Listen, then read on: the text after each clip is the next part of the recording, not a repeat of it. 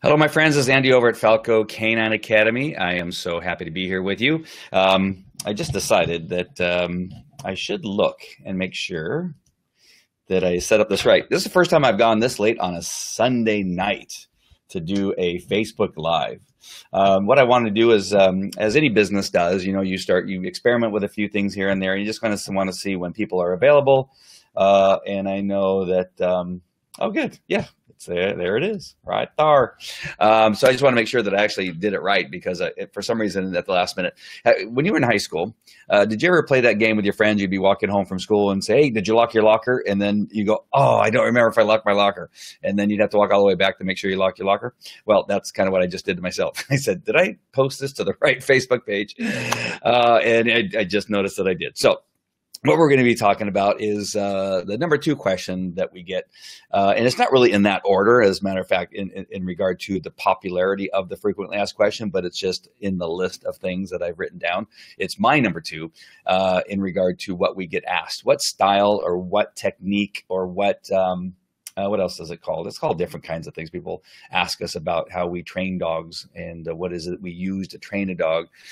The first one we did is what kind of collar do we recommend? And that can seem like it's the same thing, but really it's not. So we're going to go through, and I'm going to name some of the types of training that people mention. Some of them are actually the same, but have different words. And we're going to go through a couple things. And some they get very confused by one another. One person thinks that this particular type of training or style of training is very much like this other style of training or explanation of training. And so I'm going to go through a couple of them and just try to make sure that we visit some of them. And then I'll give you Falco Canine Academy's, I guess, philosophy or style or whatever you want to call it, which is kind of like our collars. What you're going to find out in a moment is, anyway, let me just get to that point. But let me tell you about a couple things that are coming up. I've been very fortunate to have been asked to be a part of the first annual online summit for animal wellness. And it's called the Animal Wellness Summit. And it's coming up November 10th through the 20th, and it's free. And so what I'm going to do now is I'm going to put the link for you to register. And all you need to do is put your name, first name, last name, and your email address into this landing page that I'm going to give you. And it is, oh man, I just had all the information here. You'll learn, it's for 10 days. You'll learn for 10 days straight, all online, from the comfort of your home, from 50 plus passionate experts dedicated to horses, dogs, and cats. And so I'm not sure, I'm pretty sure they probably have some type of, what do you call it? Like a a format, maybe. They'll have some type of format. Maybe they'll email out as to what's happening on what day and that kind of stuff. So I've just put in the comment section. So just make sure you register. Put your name in there. They're not going to spam you. They just want to make sure that you're registered so that you can get the proper links so that you can have them for each training session that's going to occur over that 10-day period. All right. So that's what that is to get you. So you'll learn for 10 days straight, all online from 50. I didn't know. I'm one of 50 passionate experts that are going to be talking. I'm going to be recording one of those after I get off of this particular broadcast on Facebook Live. And you just simply need to register. Just register. And like I said, I am not sure exactly how you're going to know what thing they're doing on each day, but I'm sure there's going to be something there, probably a website you're going to be able to go to, and you'll be able to find out what they're going to be talking about on each day so that you can know whether it's going to be horses or, does it have to do with nutrition? Does it have to do with exercise? Does it have to do with essential oils? Does it have to do with, vaccines and that kind of stuff? And so what I'm understanding is it's the Wellness Summit. It's going to be talking about anything and everything about the wellness of animals. Particularly horses, dogs, and cats. All right. So there is that. And I also want to always make sure input for those people that are visiting us for the first time and just want a paper that I make available. It's for training your dog with love and respect. That might be a hint as to what style of training we feature here at Falco Canine Academy, but it probably needs a little bit more explanation. And so there is that. So there's that link. And same thing, just put your name and email address, and I'll send you in an email the paper for training your dog with love and respect. And there's a book that I'm writing that's already been actually pre-released. I wouldn't get it yet because I've not finished putting everything in there that I want to put in there. As a matter of fact, somebody reviewed it and said, this doesn't look like it has everything in it. No, it doesn't. There's just a way of getting it up and onto Amazon so that when it does go live that we hit the ground running. So anyway, don't go there right now. This is the white paper. Go through the white paper. You'll see, and then I'll let you know when the book is live for sure, and has all the information in there. All right, so let's go ahead and talk about some styles of training and get through those because the list is actually kind of long that I have here. It's actually about 10 that I've written down, and a couple of them are simply the same type of training but with a different name, and so you'll see that as we go. And so one of the first ones that you can find by doing a Google search is alpha dog or dominance type of training, where it's kind of the Cesar Millan, I guess he wouldn't mind if I said that, that you have to show a dog who's boss kind of thing, and that is really not something that I propose.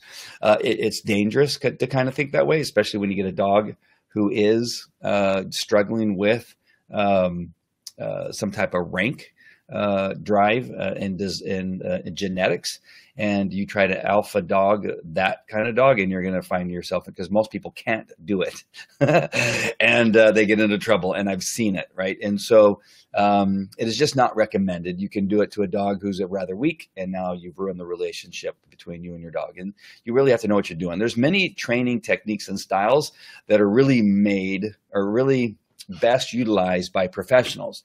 And when you teach somebody, and this is what the unfortunate thing about dog trainers is, they go, well, this works for me, so obviously when I teach it to somebody else, they're going to be able to do it. Well, no, that person you're teaching is not a dog trainer.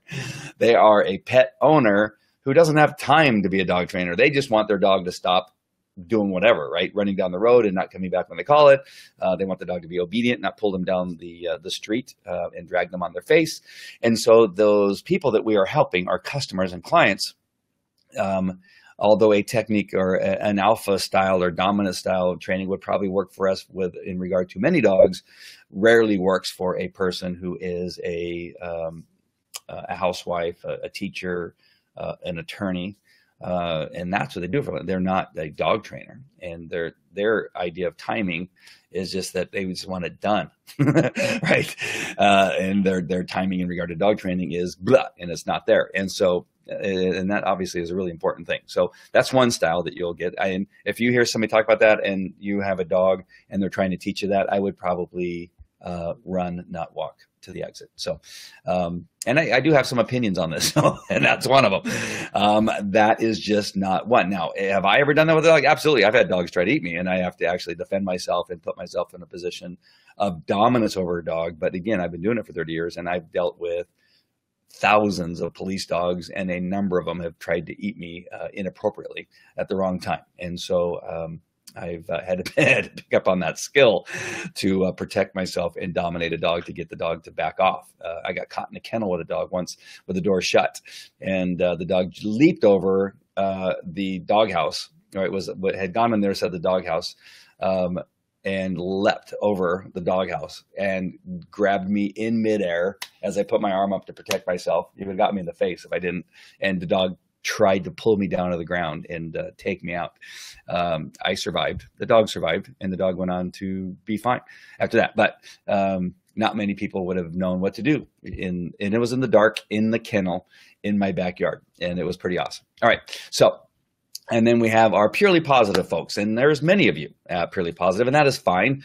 But I don't know anybody that is truly purely positive. And I know that's a word that's thrown around. I know there's books that are called purely positive.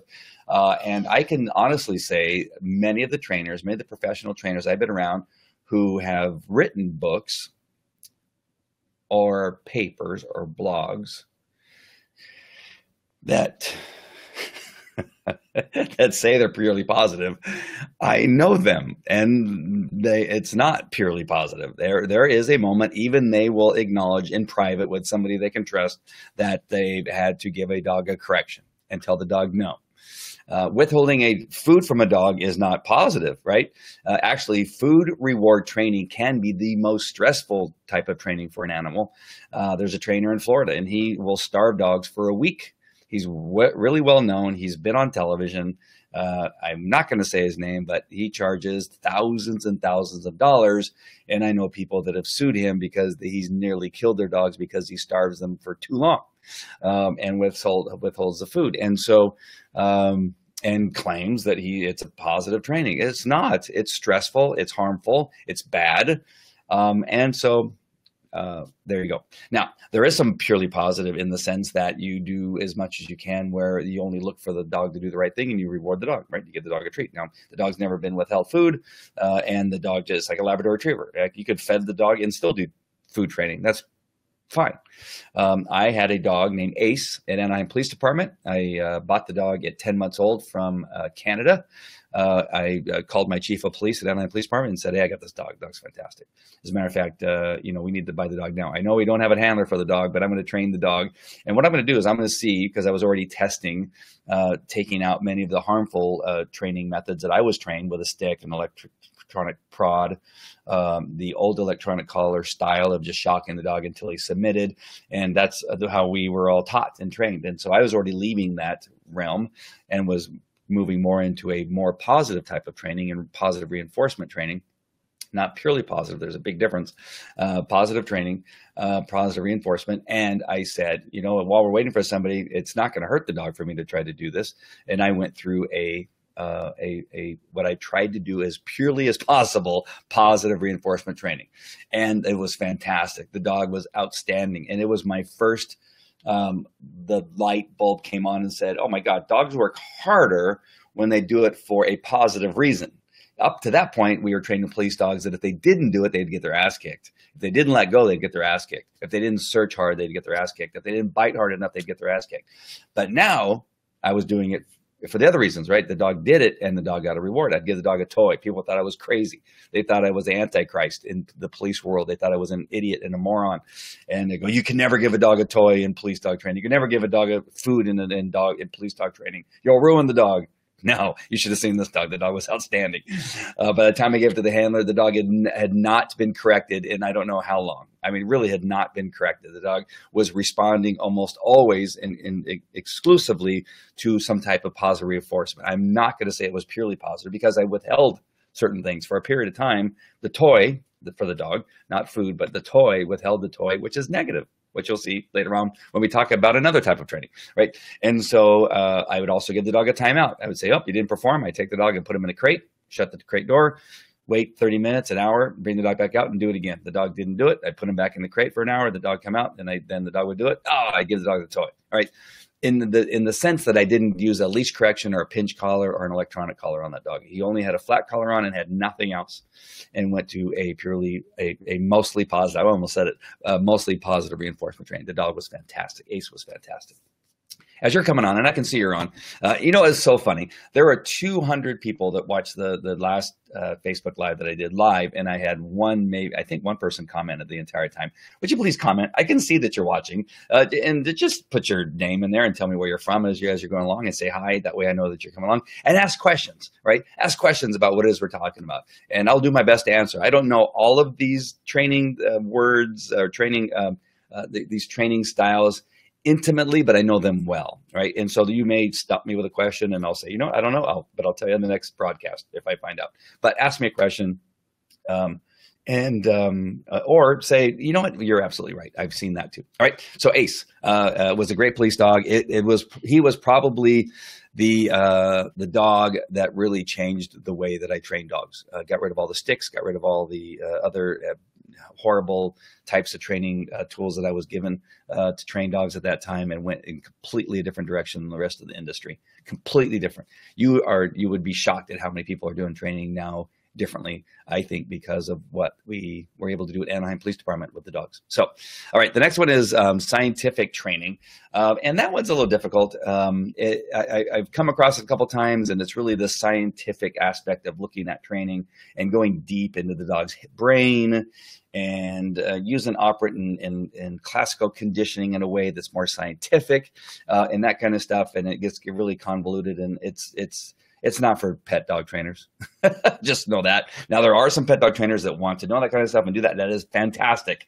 Go deep, go deep in your understanding of dog training and really understand the dog's psyche and brains and intelligence and the fact that they're in some cases not intelligent at all. They're just responding to stimulus, right? And so it's great. I was a part of a couple different scientific papers. One of them at UC Davis, where I wrote a published scientific paper on scent detection dogs, and was very proud of that happening. And so again, it's a technique, I guess. And I guess when you type dog training techniques, it comes up, but it's definitely one that I've been involved in, but it's not something necessarily for pet dogs. All right, so that is another one. Another one that's very popular is clicker training, and I think it's good, it's great, it's fun. It's not for everybody, and it's not necessarily for the pet dog owner who's coming to us looking for us to solve the problem. When Sally Frost came to our training place, and I've told this story several times, her shirt was kind of, cockeyed, and her arms had some scratch marks on it. Her bra strap was kind of, her hair was messed up, and she's going, I need help with my dog. Am I in the right place? She had this big Newfoundland that was just running her life, and she was not happy. And so we made a difference. She's been a raving fan of ours for a long time. I call her my avatar, my perfect customer. That's where you, as a business owner, you create your marketing around your perfect customer. And she's the one that I look at as our perfect customer, because she came to us with a problem, right? With a pain, and we solved that pain. And it wasn't through clicker training. Now, she's at a point now that she would love to learn some clicker training. And we did some later on in regard to teaching her dog how to hold onto a rope, because it's a Newfoundland, and she wanted the dog to go into the water and grab a rope and pull a boat into the shore. And that was in that part, we got to the clicker training part. All right, clicker training is great, but it's not necessarily for problem solving, for people to come to us with big problems with their dogs and say, please help me. I'm going to get rid of this dog if we don't do something. They are typically not in the space mentally to go through a clicker training. All right, because it takes patience, it takes timing, it takes understanding, and there's a lot more to people. Just fix my dog. Just get my dog to stop, please. I want to get rid of this dog. I have a love-hate. I love my dog, but I hate my dog, and I want to shoot it half the time.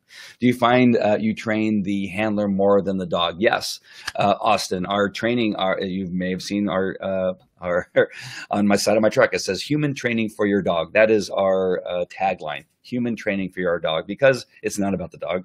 The dog is super easy. It's the human beings that can be a little bit difficult. And so here we come back to clicker training. Clicker training is a great method of training, but it's not necessarily for the humans that we deal with on a day-to-day basis don't want to learn how to be dog trainers. They just want their dog fixed, right? And so we have to trick them, because it has to be about the human being in the end. Austin, you're right. It has to be about them, but we trick them. Where you say, oh, welcome to our dog training. We're going to help you with your dog. And then we secretly and slowly indoctrinate them into understanding that this is what they have to do now with this dog.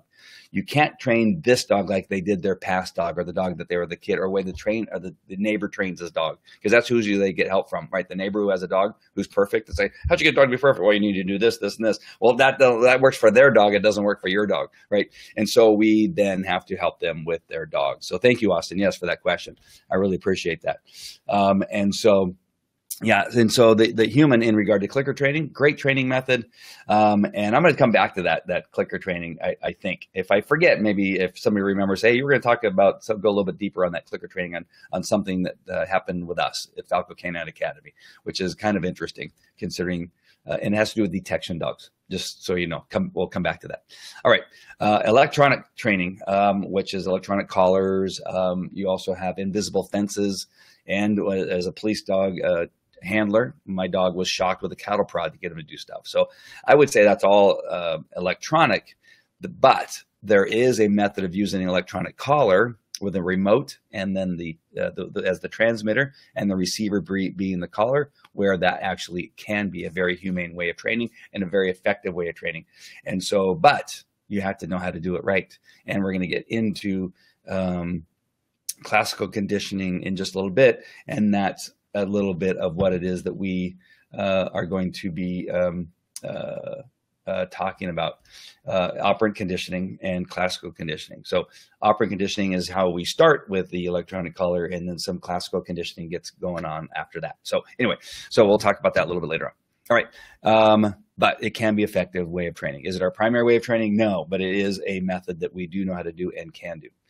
All right, model, rival, or mirror training. I actually had a video that I was going to show you, but it's about 7 or 8 minutes long, and I might show it at another time on one of my other broadcasts. But it is another human being. So you're the handler with the dog, and another human being does what the dog is supposed to do, and the dog will end up modeling that. And again, that can be difficult. There's a lot of people that need to be involved. The other person needs to be good at what they do and that kind of stuff. And if it's the other trainer trying to help you do it and that kind of stuff, that has to happen. Plus the handler has to have their training down and has to understand what it is the other person is doing. So can it work? Yes. It also works for other dogs. Your dog can train another dog in your house, and it happens all the time. More often than not, it's the bad behaviors dogs learn from the other dog, right? They don't always learn the good behaviors.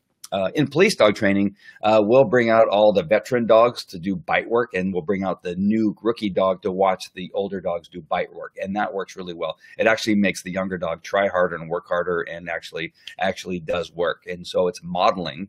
Again, it works in some aspects, but it's not really in the sense that it's, again, I'm going to go back to this one area where these questions are coming from a place.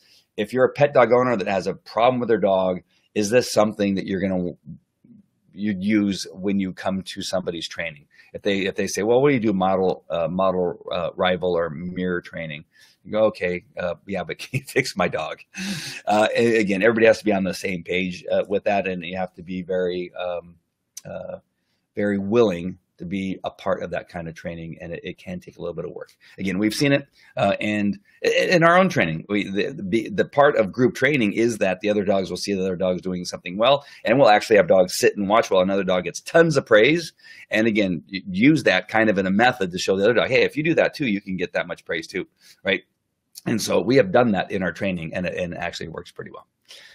Relationship-based training, and we're getting a little bit closer to Falco Canine Academy's philosophy and training, and that is it's really based on the relationship between the human and the dog, and then building on that relationship. And that's kind of where we're at on this training. But it came up a couple times in my search, and the way that I was reading it, that they had it was not quite what we were talking about, but pretty close. All right, so that's a good one though. I would say I would be more apt to do something like that. If people do understand that the relation, that a dog human living in the same home is a relationship, and it needs to be treated as a relationship, is very important.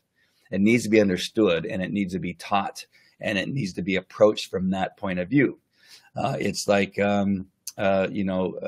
husband and wife A going to the counselor, and then husband and wife B comes in and goes in the counselor.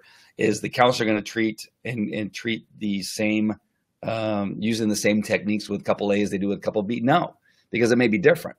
The woman and couple A may be the dominant one, the man may be the weaker of the two sexes, and then you have a couple B where it's the other way around, right? And so the technique used may not be the same, but it's still relational, and you're still trying to work on the relationship between the two. And so that's where you'll have, the importance that the counselor knows what they're doing, right? If they're trying to treat everybody the same way, then they're not going to be in business very long, because they're going to be very narrow in what it is in their scope and what it is they can do. All right, now we're going to get into, after that, Kohler method. You hear a lot about, mostly because there's books written about the Kohler method, written by, I think his name's Bill Kohler. I always forget his name. But it has to do with a combination of operant conditioning, classical conditioning, and some other stuff thrown in there. It's also known, I think sometimes people have brought up the idea that there's some harshness. Sorry, where'd my voice go? Harshness in that type of training.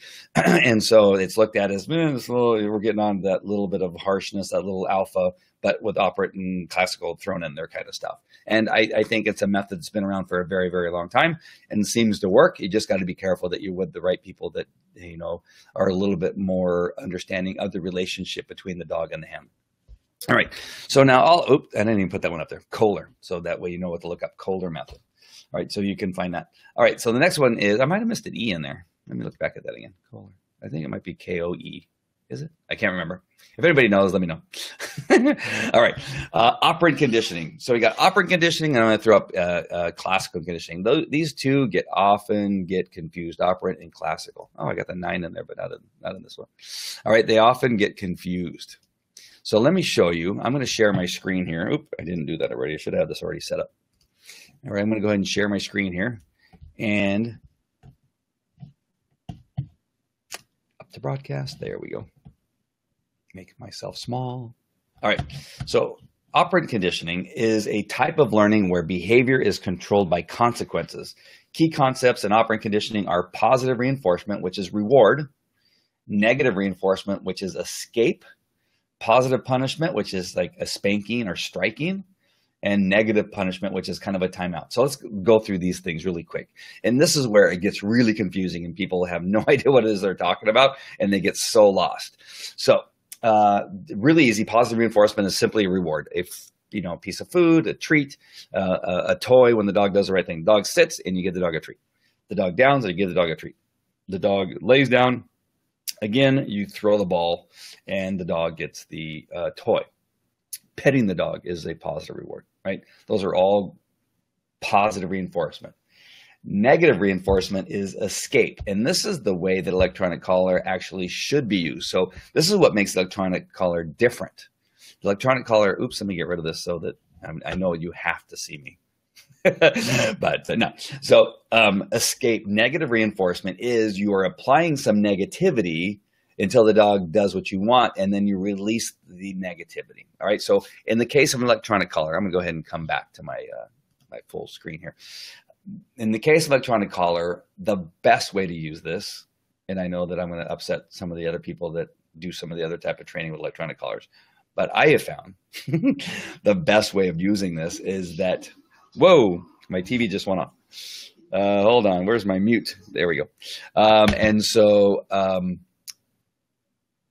In the very first stages of training electronic collar, you have the dog on a long line, in many cases a retractable.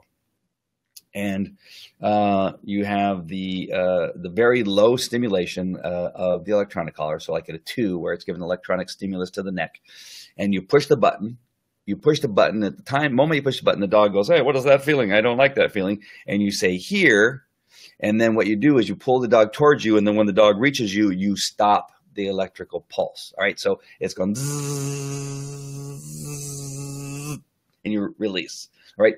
That is negative reinforcement. You're applying something negative and it stays negative until the dog performs what it is you're looking for, and then you release the dog from the negative. All right. So negative reinforcement. That's what that is. Does that make sense? All right. So positive punishment, which sounds really bizarre, right? It's like jumbo shrimp. Those two things just don't go together.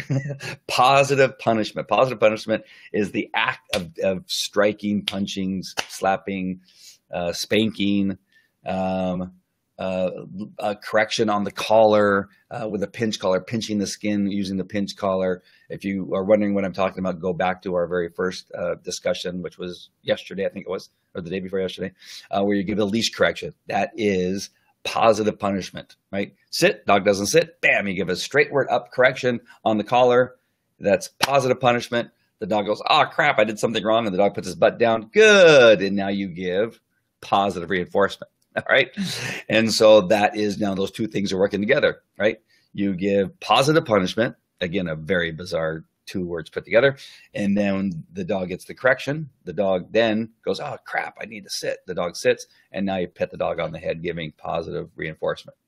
And then negative punishment is like a timeout. And that is that the dog, you take the dog and you put the dog in the crate, which again, I told you earlier that we've done and it works very effectively, right? So you get negative punishment. All right, so that's a very simplified. It can get more complicated than that. So now let's go into classical conditioning. Classical conditioning, also known as Pavlovian or respondent conditioning, refers to a learning procedure in which biologically potent stimulus, in other words, food, I don't know why I have to use such big words, is paired with a previously neutral stimulus, which is a bell. Neutral meaning it was meaningless, right? It was absolutely meaningless, the bell. And so you put the two things together at the very same time. All right. So just to kind of explain a little bit better, you have the bell and the food. You give the dog the food at the same time he's smelling and tasting the food. You ring the bell, right? You give him the food. As soon as he's smelling and tasting, you ring the bell. As soon as he tells you, you do that over and over again, over and over again. You marry those two things together, right? Then at some point the dog goes, the bell is equals food. That's steak, right? So you ring the bell and the dog goes, well, where's the steak? And the slobber starts coming out and he starts looking around. Where the hell's the steak? I heard the bell. It's got to be around here somewhere. So you've married those two things together. What is it we do in detection dogs? That is exactly what we do. I put the toy, as you go back, if you look lower down on our Facebook page here until you see where I'm doing bed bug detection dog, you look all the way at the beginning. I'm putting the tennis ball and the bed bugs together. The bed bugs being the previously neutral stimulus.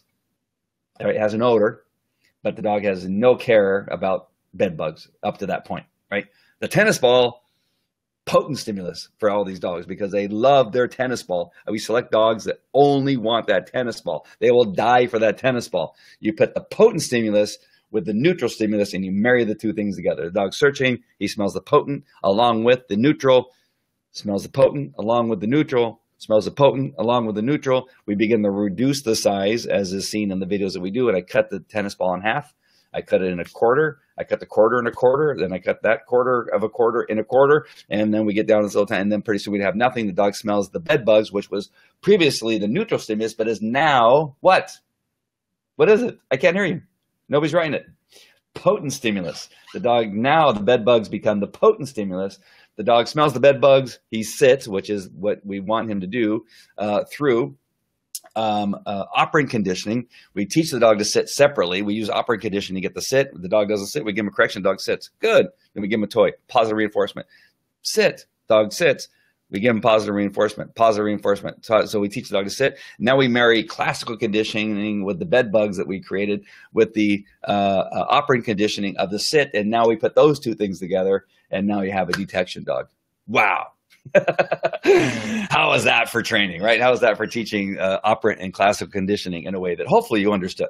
Again, my name is Andy Falco Jimenez, and I'm helping you understand these two things. If that made no sense, that's fine. I hope it did. All right, so we have all these models. So now getting to the point of this particular episode here, what is Falco Canine Academy's philosophy? Which one of those do we use? And quite honestly, we've used just about all of those in our training. I know, and it seems like, well, you guys are on the fence on it. Would you just pick something? Well, no, you can't. You absolutely can't. Now to get to that story that I was talking about, primarily what we use for detection dogs is a toy. We are known, and just like almost every other police dog trainer, detection dog trainer on the planet, other than a couple, we use a toy for the reward. Now, there's a couple that are just sold on this food reward thing. And we personally think that it can lead to problems if you don't do it right. And if you're doing it in a way where you have to starve the dog in order to get the dog to respond in a way that you want him to respond, then you're really into trouble. And the dog's now searching under stress. Now, are there dogs that we would train with food? And the answer is absolutely. That is why you can't get stuck on one of these things. You can't. So I got this dog named Lola. Lola comes to us from a family. Hello, Kim. Hello, Kendall. And Kendall has a peanut allergy, and it can kill her. She's actually gets fed through a tube, and it's very dangerous. If she smells in the air peanuts, she could die, right? And so we have this dog that we're given from them, which is not normally how we operate, right? And say, we want this dog to become her peanut dog. And I test the dog and said, this ain't the greatest dog on the planet. No, I didn't want to. And they said, well, we've already had this other trainer come by and it was a nightmare. And we really want this dog to work. This dog was found in a crack house in Compton and has a history, and we just need this dog to work. And I go, listen, if you leave here, you may go somewhere and somebody may actually take your money and say that it's possible and that it's going to be a good thing.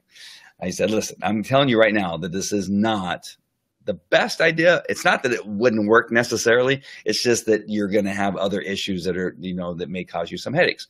And so it may not be the best situation. I always look for the best possible.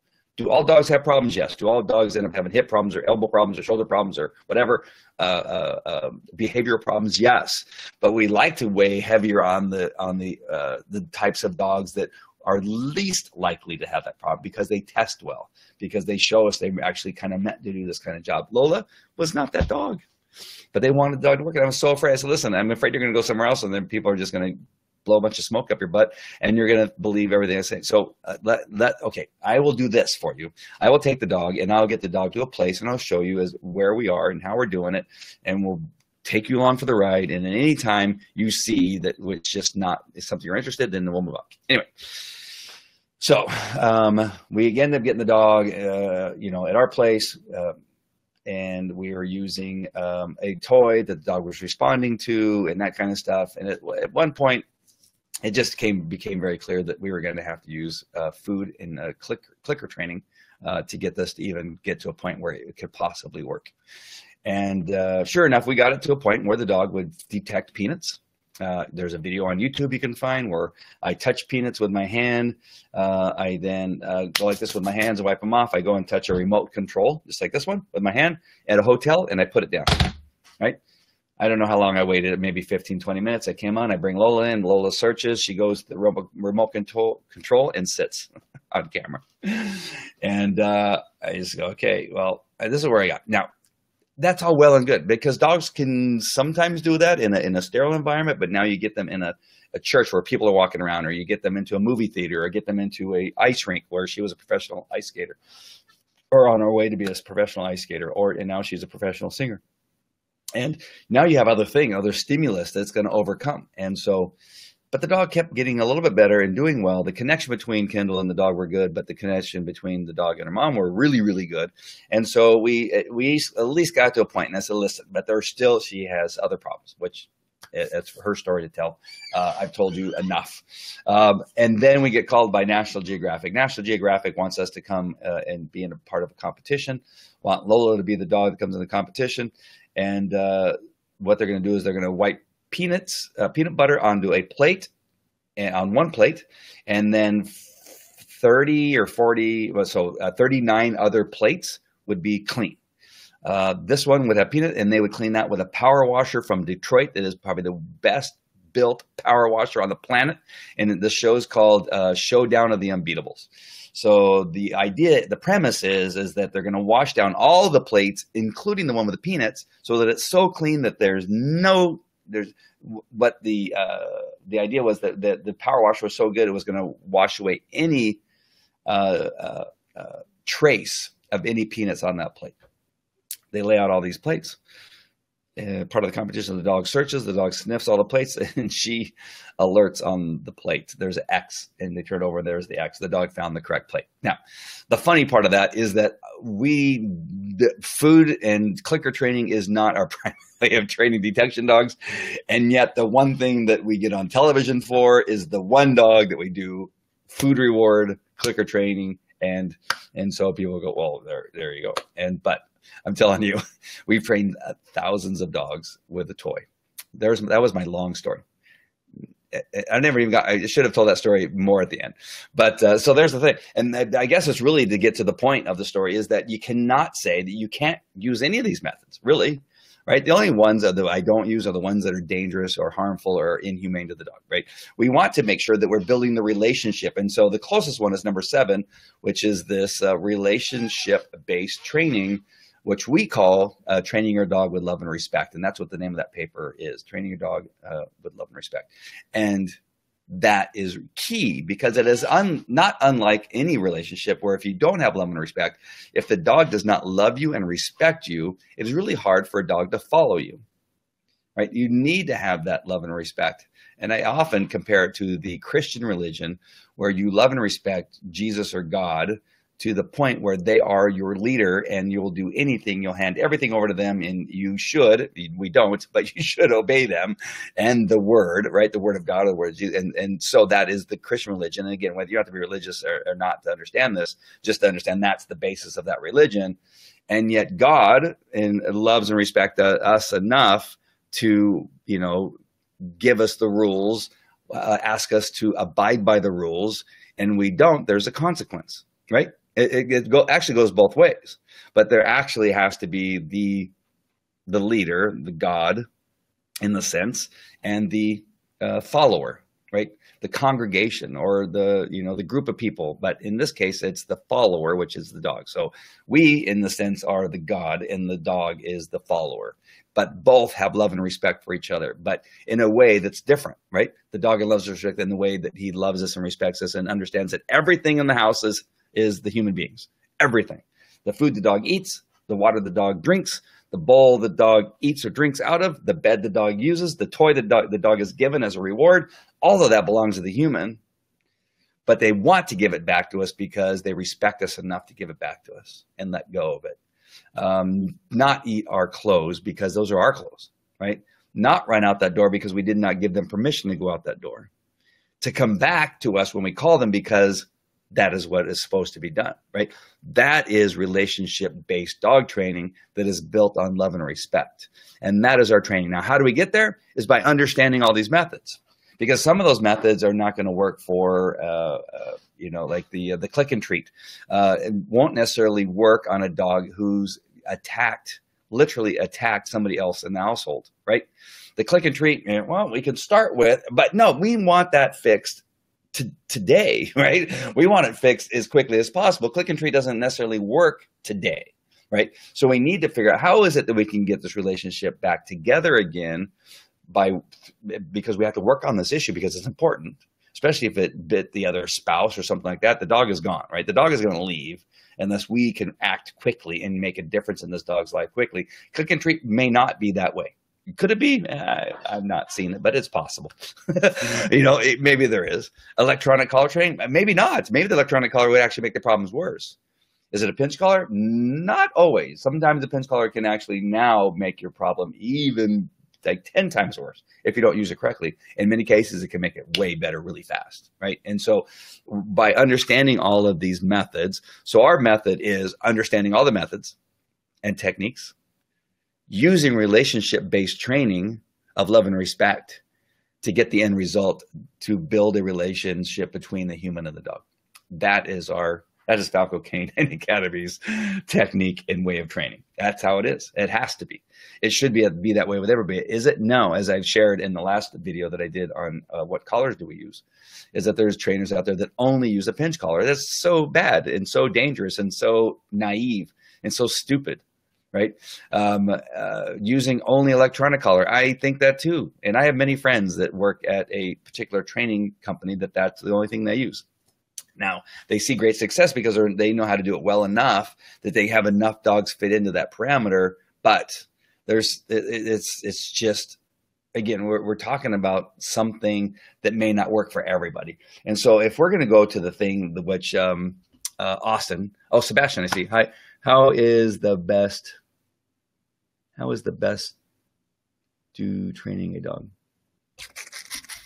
How is the best? Sebastian, I'm so sorry.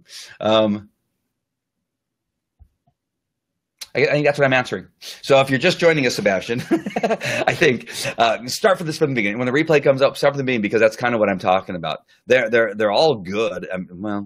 They're all okay. Some of them are great. Some of them are, and we find the one that fits for the dog and the human being. But when we go back to Austin, now I'm going to get back to Austin. So we go back to Austin's point. Is it about the human? Absolutely. Remember what I said about collars. The collars are selected based on the human being, not selected based on the dog. So if those of you that are joining us and just watching it and you're going, I have no idea what he's talking about, go back and watch the one on collars because the collars are not, we don't choose the collars based on the dog. We choose the collar based on the human being. What collar does the human being need? And now people look at that in a funny way. Oh, you put on the human? No, we choose a collar based on who the human being is with the dog that they have. The collar is chosen based on the human being is by the dog that they have. The method of training that we decide to use with the combination of human and dog is based almost always on the human being and the combination of the dog, right? So it's a very important thing that a trainer needs to understand, that it really is about this relationship and so much involves the human being and their willingness to become a dog trainer. Now, if they're willing to become a dog trainer and maybe the click and treat is a great way to go with whatever it is they want to do, they better be ready to understand that click and treat takes a little bit of technique and time, and it's fantastic. It actually gets a lot of things done. We can do some stuff that's pretty amazing with click and treat, right? Click and treat doesn't always mean a clicker and food. There's other things that we can do that is also click and treat, but not in that same, with those same components. It's also done a little bit differently. Model training works fantastic. Again, I've told you, we've done it with other dogs. We've shown another dog doing the thing they're supposed to be doing, and then we have the other dog come close to performing it actually by watching another dog. It happens. Positive reinforcement. I told you, I train a police dog almost entirely in positive reinforcement. I cannot think of the times that I actually corrected the dog, but I think withholding something from the dog is not purely positive. I think, as we see in the classical conditioning, that it's called negative. Or, not classical, sorry, operant conditioning. See, I just did it myself. Operant conditioning, that you got negative reinforcement, right? Escape. When the dog, and it looks positive, right? I'm positively letting the dog get something once he shows me he's doing it by stopping the negative, right?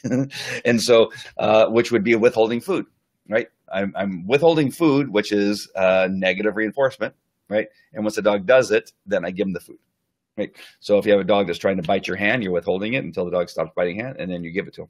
Right. And so there's all these things you got to really kind of look at, but definitely withholding food, especially in days, to get a dog to get so hungry that he'll do something right, is purely negative and is not positive and harms the relationship and is hard for the dog's psyche and really makes it stressful for the dog. I despise it. That one I despise. All right.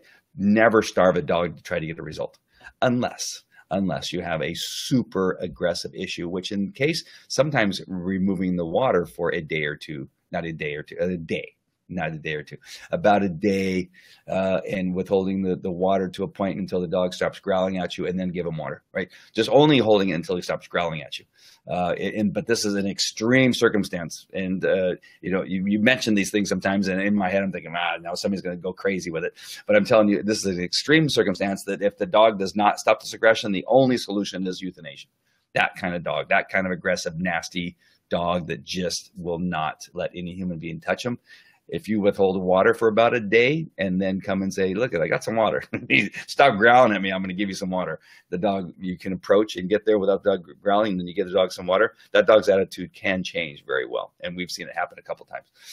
Withholding food, you can withhold food for about a day, again, on dogs that are super aggressive and it's really bad, right? That may be the one thing that'll get you doing it. But I withhold those two things, withholding food and water, for extreme circumstances where the only alternative is euthanasia. If we don't fix it with this, it's the last resort. I'm going to use those, because if I don't, the only thing we can do is put the dog to sleep. And we have to give it a shot for this dog to see. So we can say we tried everything. We tried it all. But this dog was not to be saved. Right? So, I hope I answered all the questions in your head. Or I hope I at least answered the question of the name of the video. All right. So as to revisit, we have what's called, oh no, where'd it go? I lost it. There it is. It is called the Animal Wellness. How come it says canine? Oh, online. Sorry. Online Animal Wellness Summit. I put the URL in the comment section. You're either going to see it on the very top, depending on when you're watching this, or at the very bottom. I'll put it in there again, so it's in there more than once. It's free. All right. I just want you to know it's free. Do not be afraid to put your name and email address. The only way that we can get you the information to be on the event and know when to watch the videos and when they're available and when the live broadcasts are going to be broadcast is by having your email address so that we can send it to you. And the name allows us to personalize it to you. So copy. So just put your name and email address, sign up for the Animal Wellness Summit. Be there. It's 50 experts, 10 straight days, all online. You don't have to go anywhere. You can watch it from the comfort of your home or at your office at lunchtime, right? You never want to watch this while you're working unless you can. And it's passionate experts. It covers horses, dogs, and cats.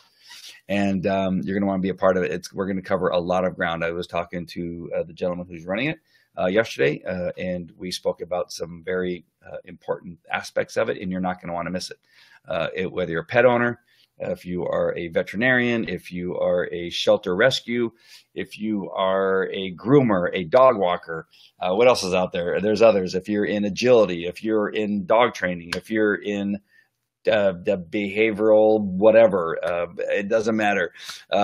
You will want to be part of the Animal Wellness Summit. It's November 10th through the 20th, 10 days, November 10th through the 20th, 2017. It's the first annual online summit. And it looks like it's going to be fantastic. Again, I was talking to the gentleman who's putting this all together. He's doing a great job putting this together. It's going to be awesome. We're going to cover all kinds of stuff: nutrition, essential oils, nutrition, care, you name it. I'm going to be talking a lot about dog training, much like I did today. So you definitely want to be part of it. All right. So that is it.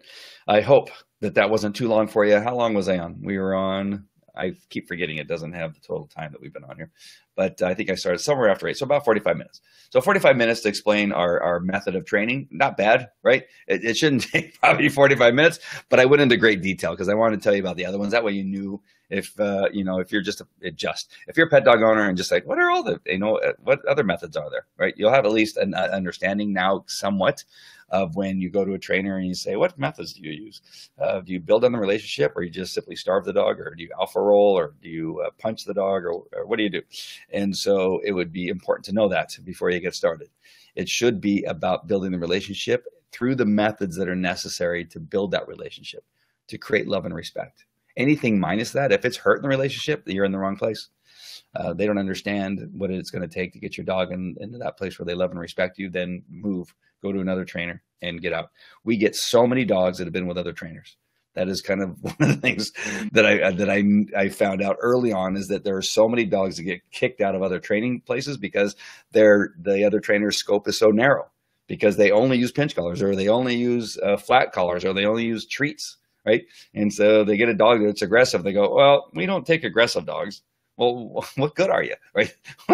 What kind of training is this if you can't address problems, right? And so they only can take dogs that will comply under whatever narrow training methods that they can use. And so that's why we get so many dogs that get kicked out of other training locations, especially the big box, what are those called? Big box pet store places.